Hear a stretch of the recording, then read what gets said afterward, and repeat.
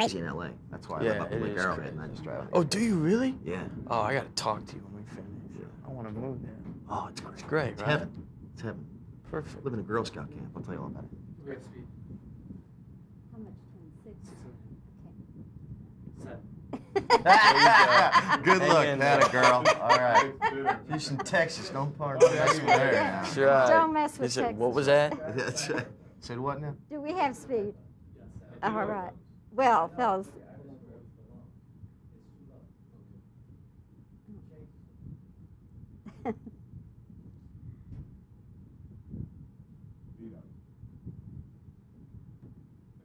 Oh, all right. Well, guys, good morning here in New York City. I'm chuckling because I'm thinking of some of the stuff from the movie. I really like it a lot, and I enjoyed both of you very much. I know, Brad, that you're from Shawnee, Oklahoma. Originally. Yes. So you didn't have to go to school for the accent in Thelma and Louise. No, I had quite a few buddies who spoke like that. Still. There's still a little Oklahoma in your speech, even now. Right. But I suppose if you had to turn on the King's English, being a good actor that you are, you could do that. Well, we'll find out in the future, I would think. You so far haven't had to do that. Nope, not yet. Yeah. And Christopher, you are from New York State. New York State. Yeah. Definitely. Well, like the city, definitely. Yeah. So I got my accent basically from I went to Arkansas and I listened to it, and then we had a wonderful dialect coach too. And so you get that kind of the sing-song thing in it, and the A's are real different. Did you get any? Any? So I guess that was, yeah, it's great. I love doing that kind of dialect work also because it's kind of freeing in a way. You don't have to play so close to yourself. You of course, are playing Gina's husband, Gina Davis's husband. And what kind of a guy is he, really? How did you sort him out? Oh, Daryl? Yeah. Yeah, Daryl. Well, first thing I did was I changed his name from Daryl to Daryl. That might not seem like a big difference, but that A to an E in the word made all the difference. The way I just thought I built him like from what I was given in the script, and basically, you know, he's a Carpinteria salesman, a pretty doggone good one, pretty full of himself too, and he's like a lot of America's, you know, working men who have the little filly at home. She just takes care of the house and does her thing, and I'm out there making money to pay the mortgage and things like that, and so you get it kind of like, in a way, one could say it was a chauvinistic kind of stereotypical thing, but hopefully I added enough humor to it so you can look at it and go, well, I'll laugh at it, you know, because it's full-blown character. And, Brad, you're a robber. Robber. Mm-hmm. But you're a very appealing robber, I must say. Tell me about the Simon Says scene, because that is such a funny scene. Simon Says, it's brilliant, isn't it? That nothing to do with me. That's Callie, the writer. What do you want to know about it? Well, the business with the hairdryer, was that in the script, or was that something you and Ridley put in? No, I don't know. It may have been Ridley's. I don't know. I just remember being there on the bed. No, it was in the script. I'm losing my memory. I don't know. But anyway, you must have had a ball playing that scene. Oh, yeah. That had to be great. I had a blast, literally. And any other scenes in it that you had a special good time with? Yes, I loved the scene with Harvey Keitel. I had a great time.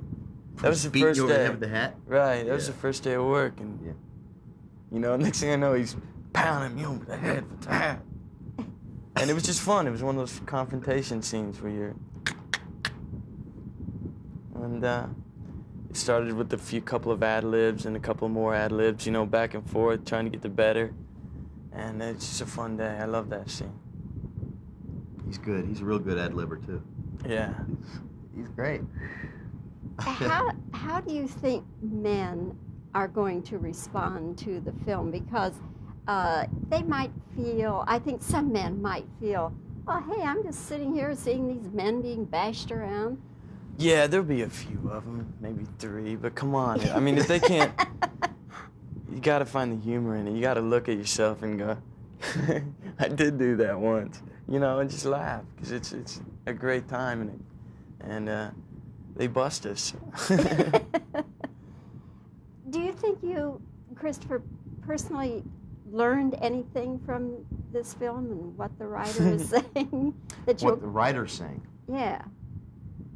Well, basically that it's in all of us, that outlaw thing. It's like what Thelma says, God, I got a knack for this stuff, you know, when it starts getting into some serious crime sprees that they're on. But yeah, that is a truism, and also the fact that, you know, you can take these very unlikely girls and put them in those situations, and I mean, they pull it out, they pull the stops out, and they've got it in them, which is really great. As far as the male bashing thing that goes on, I think that if you take it all with like, you know, that Daryl had to play that kind of he had to be the one you cut back to, the jerk that makes her want to leave. Right, the Archie Bunker, right. I mean, is that a stereotype, or, I mean, that it's just that they exist out there, and I think I got pretty close to one, and he's up there, so. Are you married? Personally, no, I'm not married. Yeah. Are you? Not yet. Contemplating it. Not yet. No, not true. Thinking it over.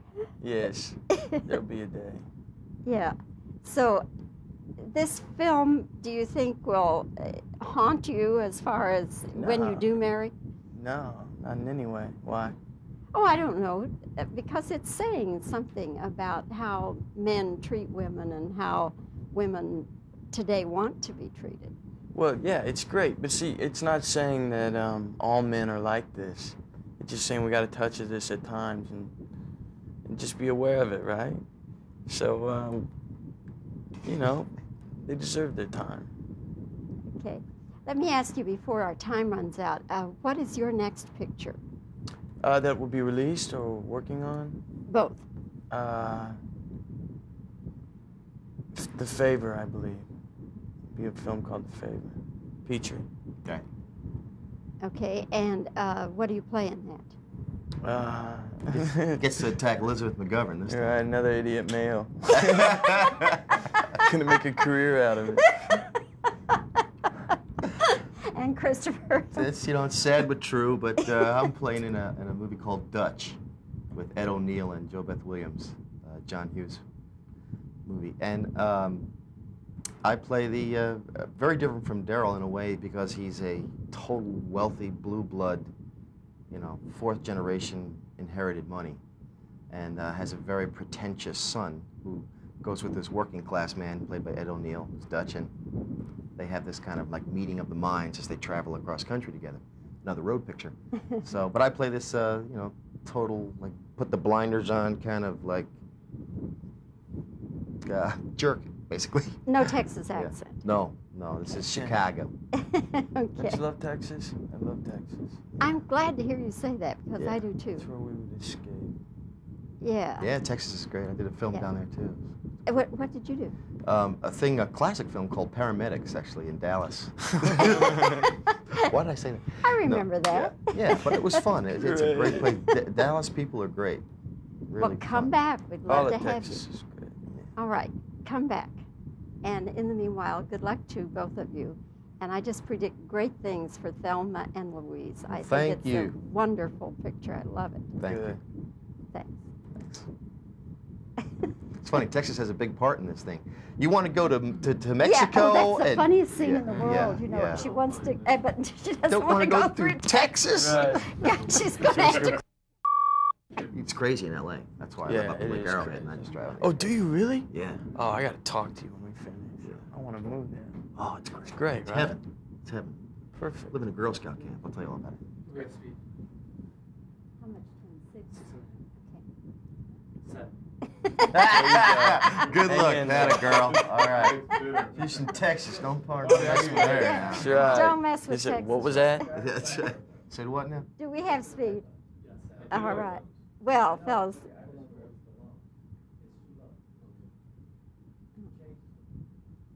Oh,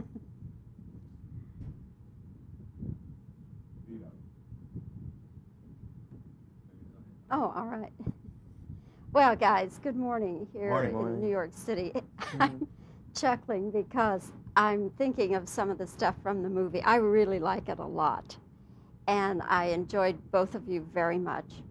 I know, Brad, that you're from Shawnee, Oklahoma. Originally. Yes. So you didn't have to go to school for the accent in Thelma and Louise. No, I had quite a few buddies who spoke like that. Still. There's still a little Oklahoma in your speech, even now. Right. But I suppose if you had to turn on the King's English, being a good actor that you are, you could do that. Well, we'll find out in the future, I would think. You so far haven't had to do that. Nope, not yet. Yeah. And Christopher, you are from New York State. New York State. Yeah. Definitely. Well, like the city, definitely. Yeah. So I got my accent basically from I went to Arkansas and I listened to it, and then we had a wonderful dialect coach too.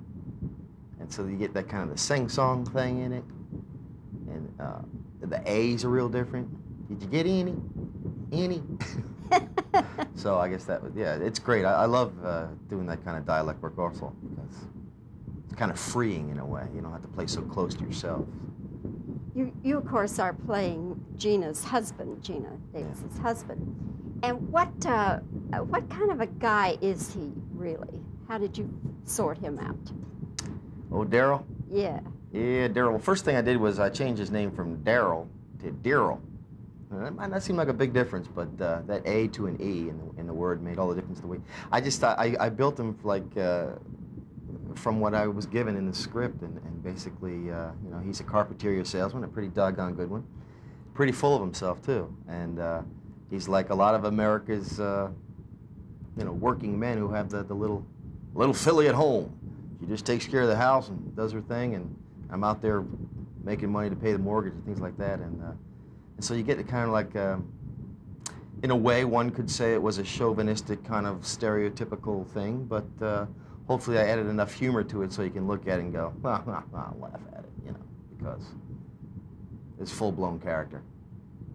And, Brad, you're a robber. Robber. But you're a very appealing robber, I must say.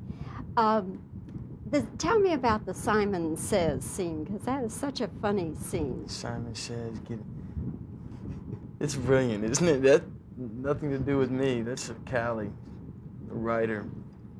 What do you want to know about it? Well, the business with the hairdryer, was that in the script, or was that something you and Ridley put in? No, I don't know. It may have been Ridley's. I don't know. I just remember being there on the bat. No, it was in the script. I'm losing my memory. I don't know. But anyway, you must have had a ball playing that scene. Oh, yeah. That had to be great. I had a blast, literally. And any other scenes in it that you had a special good time with? Yes, I loved the scene with Harvey Keitel. I had a great time. That was the beating first you over the day. head with the hat? Right, that was the first day of work, and you know, next thing I know, he's pounding me over the head with the hat. And it was just fun. It was one of those confrontation scenes where you're, and it started with a couple of ad-libs and a couple more ad-libs, you know, back and forth, trying to get the better. And it's just a fun day. I love that scene. He's good. He's a real good ad-libber, too. Yeah. He's great. How do you think men are going to respond to the film? Because they might feel, I think some men might feel, well, hey, I'm just sitting here seeing these men being bashed around. Yeah, there'll be a few of them, maybe 3, but come on. I mean, if they can't, you gotta find the humor in it. You gotta look at yourself and go, I did do that once, you know, and just laugh, because it's a great time in it. And they bust us. Do you think you, Christopher, personally learned anything from this film and what the writer is saying? What the writer's saying? Yeah. Well, basically that it's in all of us, that outlaw thing. It's like what Thelma says, God, I got a knack for this stuff, you know, when it starts getting into some serious crime sprees that they're on. But yeah, that is a truism, and also the fact that you know, you can take these very unlikely girls and put them in those situations, and I mean, they pull it out, they pull the stops out, and they've got it in them, which is really great. As far as the male bashing thing that goes on, I think that if you take it all with like, you know, that Daryl had to play that kind of he had to be the one you cut back to, the jerk that makes her want to leave. Right, the Archie Bunker, right. I mean, is that a stereotype, or, I mean, that it's just that they exist out there, and I think I got pretty close to one, and he's up there, so. Are you married? Personally, no, I'm not married. Yeah. Are you? Not yet. Contemplating it. Not yet. No, not true. Thinking it over. Yes, there'll be a day. Yeah. So, this film, do you think will haunt you as far as when you do marry? No, not in any way. Why? Oh, I don't know. Because it's saying something about how men treat women and how women today want to be treated. Well, yeah, it's great. But see, it's not saying that all men are like this. It's just saying we got a touch of this at times, and just be aware of it, right? So, you know, they deserve their time. Okay. Let me ask you before our time runs out, what is your next picture? That will be released or working on? Both. The Favor, I believe. Be a film called The Favor. Petrie. Okay. Okay, and what do you play in that? Gets to attack Elizabeth McGovern this time. Right, another idiot male. Gonna make a career out of it. And Christopher. It's, you know, it's sad but true, but I'm playing in a movie called Dutch with Ed O'Neill and Jo Beth Williams, John Hughes movie. And I play the, very different from Daryl in a way, because he's a total wealthy blue blood, you know, 4th generation inherited money, and has a very pretentious son who goes with this working class man played by Ed O'Neill, who's Dutch, and they have this kind of like meeting of the minds as they travel across country together. Another road picture. So, but I play this, you know, total, like, put the blinders on, kind of like jerk, basically. No Texas accent. Yeah. No, this is Chicago. Don't Okay. you love Texas? I love Texas. I'm glad to hear you say that, because Yeah. I do too. That's where we would escape. Yeah. Yeah, Texas is great. I did a film Yeah. down there too. What did you do? A classic film called Paramedics, actually, in Dallas. Why did I say that? I remember No, that. Yeah, but it was fun. It's a great place. Dallas people are great. Really Well, come fun. back. We'd All love to of have Texas is great. you. All right, come back. And in the meanwhile, good luck to both of you. And I just predict great things for Thelma and Louise. I think Thank it's you. a wonderful picture. I love it. Thank Good. you. Thanks. It's funny, Texas has a big part in this thing. You want to go to Yeah, Mexico? oh, that's the and- funniest thing in the yeah, world, yeah, you know. yeah. She wants to, but she doesn't Don't want to go through through Texas? Right. Yeah, she's going to have to